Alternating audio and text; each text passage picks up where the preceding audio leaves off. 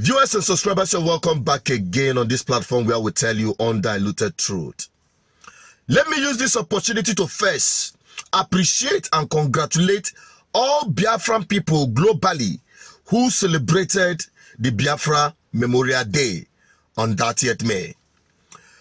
To be honest with you, the enemies of justice, equity, and fairness, the enemies of truth, had done it again in Aba, where we had about the unfortunate incident about the killing of military men and the rest of them.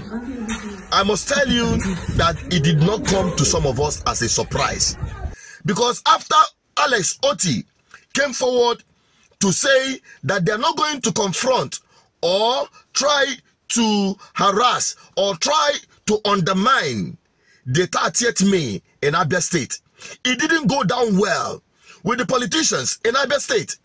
Of course, when we saw somebody like Rino Omokri distributing Otti position, it says so much about the sponsors and those who are behind all these killings and all this armed and violent crime happening in the name of Biafra.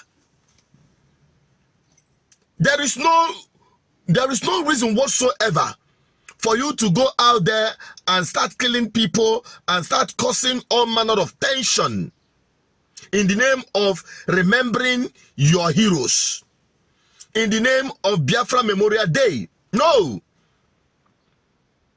Because the ultimate victims of these actions had always been the Biafran people. Now, tell me why a true Biafran would get involved in such activities, in such heinous crime, if not the sponsors of iniquity, the political class. I'm not surprised to see that there are so many defections happening in Abia State after the PDP have apologized for their 25 years or 24 years of a mess in the government. I've started seeing them jumping from PDP to APC. And for the fact that Otti had won the heart of the people, they tried to rub potty on what the man is doing by stirring up this drama. But I can tell you, it will not deter genuine Biafran people from pursuing a righteous cause lawfully. Underline that word, lawfully, because that is the position of this platform. Anything you must do, any agitation you are doing, whatever thing you are asking for, we believe on this platform and we preach due process of law. That is the position of the elders in council of indigenous people of Biafra from day one and up to today.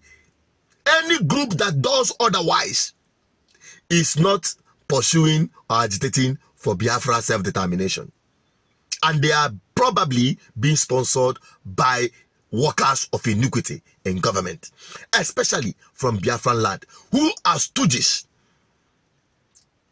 And worst example of political class you have in Nigeria, because all they do is to bring death, pain, and sorrow upon the people. What's your take on this video? Help me share it so that we de-escalate the propaganda of this government of Nigeria, who is determined, or the political stooges who are determined to spread false news and misrepresentation of what Biafra truly means. It is your duty to do that. I've done my bit. Help me share this video. What's your thought on it? Drop it in the comment section. Bye-bye for now.